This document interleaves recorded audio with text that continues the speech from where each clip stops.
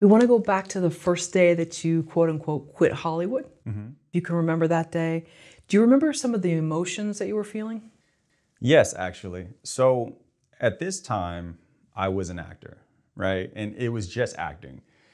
And it was the plan A, I don't need a plan B. Either I'm gonna make it or that's it, right? Very naive of me, but it got me a long way.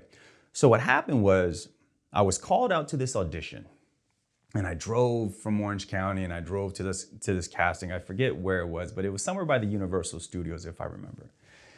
And I remember having this inner dialogue with myself. And I was like, all right, I'm gonna go to this casting. This is gonna determine. And I was like talking to God. I was like, this is the one. Either I book this and something happens or I'm done. And the sign on this day couldn't have been any clearer to me that at this moment in life, the universe was like, this is just not right for you. So I go to the lot. I said, hey, I'm here for a casting. I forget what it was for. And they're like, there is no casting. I said, okay. So I checked my email. The day is right. Everything is right. Last minute, the casting director changed the audition date to another day. So that was like that was as clear as it was. And I was like, okay, I got it. I got the sign. I'm done. And in that moment, I kind of get goosebumps now talking about it. But in that moment, I was like, all right, well, this isn't for me. And there was so much time and effort where for that span of like going to auditions, I was almost a Power Ranger, always getting callbacks and never quite getting that defining role or anything that could catapult me. And mind you, at the time, this is what no one ever tells you. I was in the 1% of earners for like a good 2 to 3 year stretch. But what you see on TV, the Brad Pitts, the, Leonardos, they're the 1% of the 1%. So the 1% of being a working actor, what is that? At the time, it was like $12,000 a year or something like that. And for a couple years, I was averaging like a solid like 40,000. I was doing like, for me, single guy, no wife, no kid. I was like, okay, I'm doing something. But in that moment, when I drove all that way, casting, it did a few things to me where a part of me almost like broke because I've never had a signal in my life just be so clear. It was just like, okay, this isn't for you at this time. So when that happened and that switch happened, I took a couple years off. But something inside of me, I didn't see the change that I wanted to see. So when I first went out to Hollywood, this was straight out of high school, no family, no friends, no money, nothing like that. I just left. And I told myself I would be the Asian Will Smith, right? And obviously when you go somewhere, you do something, you want to be the first you. That's always the answer you hear from somebody. Oh, I'm the first me. But you're always inspired by someone or something, and that's what kind of fuels you to do something. So at the time, it was Will Smith. And I was like, I want that career for myself. In hindsight, I wasn't ready for it. I thought I was. I thought I had the looks. I thought I had the personality. I thought I had the charm. But I wasn't ready for it. I was never a good auditioner. I would spend all this time, going over lines nonstop that you go into the room and you think about the lines so much that it deteriorates the performance compared to just performing. And in hindsight, when I think about what I did wrong, because at the time you almost feel when you see colleagues that you've worked with and you see them doing well, and you see them doing all these big shows that you auditioned for and you didn't get. And you see them doing, movies like Shazam and all this stuff. Naturally, you feel a certain way. But as you get older, and you mature as a human being, you become happy for their success. Because their success doesn't take away from your success. So when someone succeeds, you should always look at it from a place of, well, if they can do that, I can do that. And use that as an inspiration to kind of rocket you to do whatever it is that you want to do. You were 18 when you flew to Los Angeles. From where? Georgia. From Georgia, Yes. okay. So you, even though you'd been raised somewhere else? Yeah, so I was born and raised in Hawaii. But, you know, my goal was always to get out of the island. So my mom at the time lived in Georgia. So after my freshman year in Hawaii, which was, the school was Keau, it's Keau, Keaau high school, I moved to Georgia. And we thought, well, in Hawaii, there's a saying like, oh, if you want to better your life, you go to the mainland. So my mom was in Georgia. So I stayed with my mom from my sophomore year to my senior year.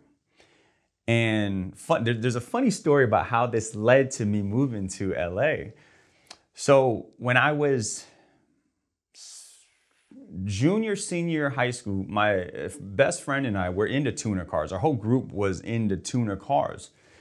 And on this night, I don't even know if I should be talking about this, but it's fine. On this night, we were driving and he had like a souped up MX-6, had a KLZE motor swap and all this stuff. And then I had an MX-3, nothing fancy. But we were driving side by side on the main road and we were like talking. Because at this age, I was like really hyper. I was like, hey, what's up, man? We were just talking. And a cop pulled us over. And we got tickets for street racing. So my license got suspended. So I couldn't drive. I forget what the length was. I don't know if it was 6 months or a year. I don't remember, but we couldn't drive. And upset because that's your freedom, right? Being able to drive is your freedom as a teenager.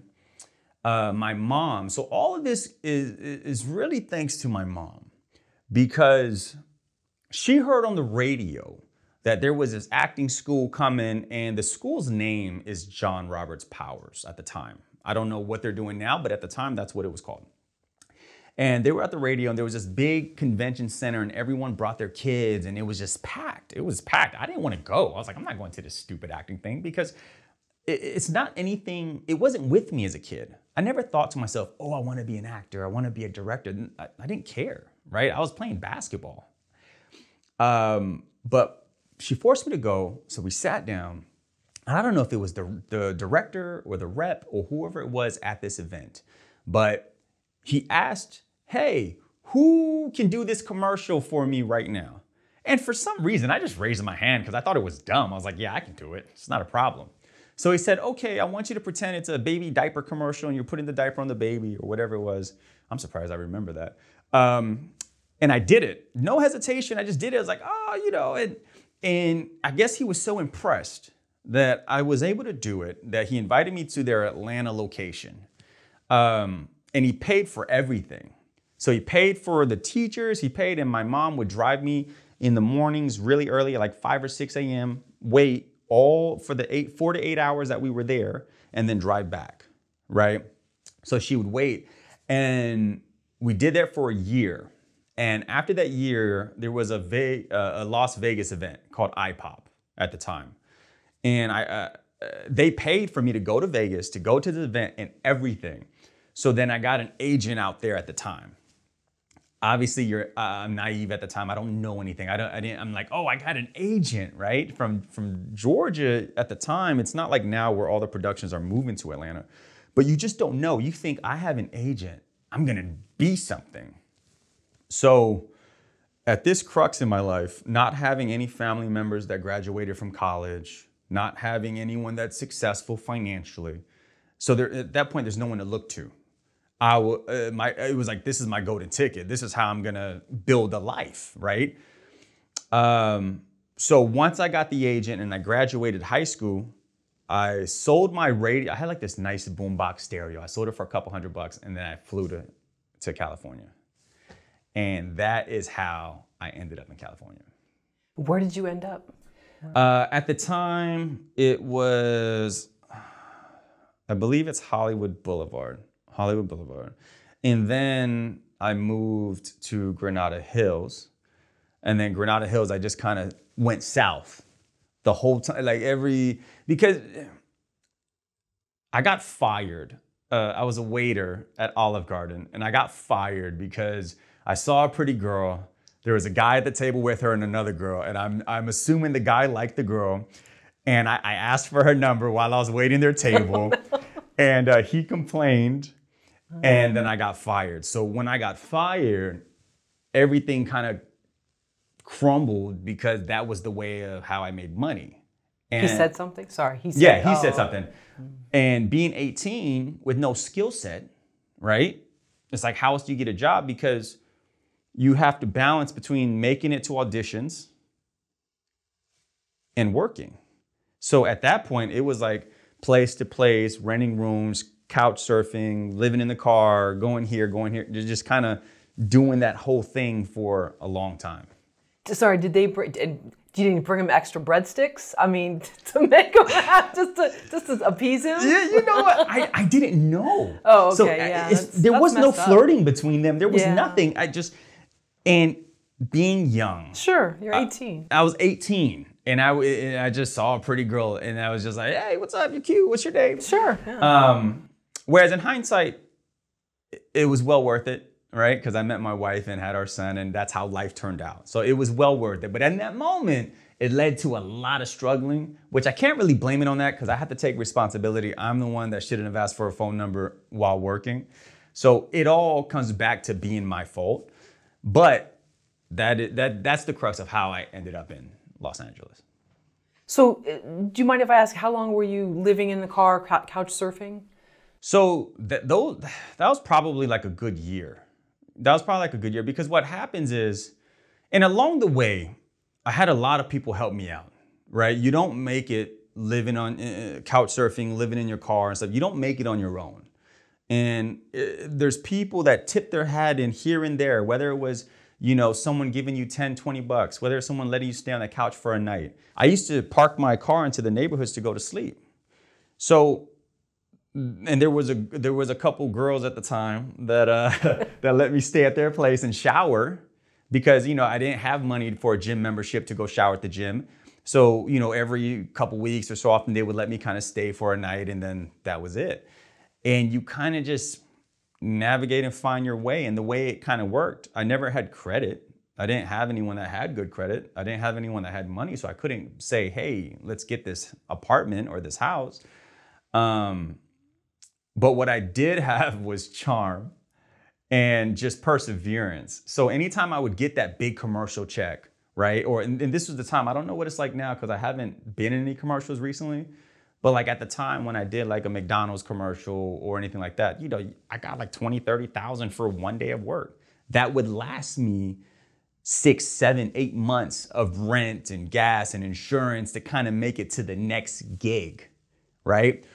Whereas now in hindsight, I'm like, man, if I got a $40,000 check like that, I would just put it down on a down payment on a house, rent out all the rooms, and then they have them pay for my mortgage. And then that way you can focus on something else because your roof is taken care of.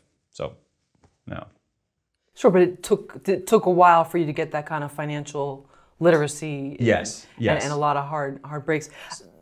Oh, no, I was going to say, yeah, that all came because of my wife. So my wife is much better with finances and she's more successful than I am. And when I met my wife, first day I met her, I told her, hey, we're getting married and I'm giving you a boy. We got married and I gave her a boy. Oh, wow. And what she told me, there's a few things she told me. She said, you're going to get life insurance, right? So I got life insurance and you're going to go back to school. So I went back to school for IT. And now my day job, I'm in IT, I'm a network engineer, and that's how I made money. So by her forcing me to go back to school, I took a loan on half and she paid for the other half. So really she invested in me as her life partner. By doing that and getting that stability, I was very lucky because I had somebody, again, help me along the way to become the man that I am today. It didn't just happen by myself. Like, yeah, I put in the effort, studying and making sure I show up and get things done. But it was because my wife said, I know you're capable of more, so you're gonna do more. She was the wind to my sail, right? As cheesy as that sounds. So by me going back to school, getting that stability, now having a skill set, I'm able to create and do so much more and help inspire other people because I'm not worrying about where food's coming from. I'm not worried about the roof over my head. I'm not worried about, life. Not to say that there isn't things to worry about, but I'm just not worried about life because I know whether I'm working for somebody, whether I'm working for myself, whether I get fired tomorrow, I have a skill set. And with that skill set, you'll always be able to make money to support your family. So with that stability as a filmmaker, an actor, director, producer, writer, you're able to create like never before because you're not worried about the struggles of life. So back to the earlier question, when I was an actor, just a pure actor in Hollywood, struggling, you couldn't really get as good as you want to be because so much of your focus is, where am I sleeping tonight? How am I going to get food, right? And these are my Ralph's chicken tenders with mac and cheese days, or that was my meal, right? So once you're able to take care of the core of living as a human being, you're able to fully express yourself as a creator. That's excellent. And a good point too is when you have these quote unquote gypsy jobs here in LA, it's someone else's term that I've stolen. So gypsy jobs, which are, hey, we need you to do this promotion or whatever for a week. That's great and they can pay well, but then you have to look for new work and your time is spent looking for work as well. So same with acting. Did you have a backup plan when you came to LA? No, and that, in hindsight, that's probably one of the things I would have done different. Obviously, the life that we're on is the life that we're on, and the things that happen you cannot change. But if I could still have the life that I have today, but make some adjustments along the way so that journey was not as turbulent, I would have had a plan B. And even now, being in the position that I'm in now, filmmaking is a hobby until it generates more than my career. And I tell anybody, it's like, hey, if you want this to be your number one, then it has to generate more than your current number one. Because as a human being, as a father, as a husband, you have a responsibility to your family to provide. So because I have a family, I'm not 18 or 19. And if I were to give any advice to someone that's 18 or 19, I'd say, hey, have your plan B and have your plan A and do that in parallel. Because eventually they can do this. But if what you want to do as A doesn't pan out, then at least your B is going to take care of you through life. Because whether you succeed or whether you don't succeed, time is going to go anyways. So you might as well pursue it, but pursue it the right way. I see a lot of times where younger people, and I was one of them, that say, I don't need a plan B. I'm going to make it on plan A. But what happens when you spend 10, 12, 15 years doing something and it doesn't happen, right? Time goes by fast. At one moment, you're 18, then you're 25, then you're 30, then you're 35. And it's like, okay, well, what do I do? Well, if you rock your plan A, let's say this is Hollywood, right? Whether it's a writer, producer, anything creative, this is plan A. Plan B is you're a dental assistant, you're a real estate agent, you're a mechanic, it doesn't matter.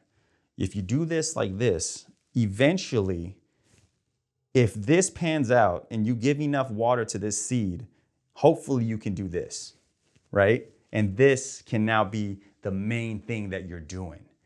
But a lot of times where artists tend to go wrong is they don't see the show business of it. We all want to create and not talk numbers, but if something doesn't do well, then you can't sustain it. The business of Hollywood itself wouldn't sustain itself if it doesn't make money. So I say all that to say this. If you want to be a producer, writer, director, there's two things. Make sure you have food on your table. So if you're living with your parents, stay with them as long as you can because life is just easier. And to just do it. just do it. Doesn't matter if it's a small project, big budget, no budget, just do it.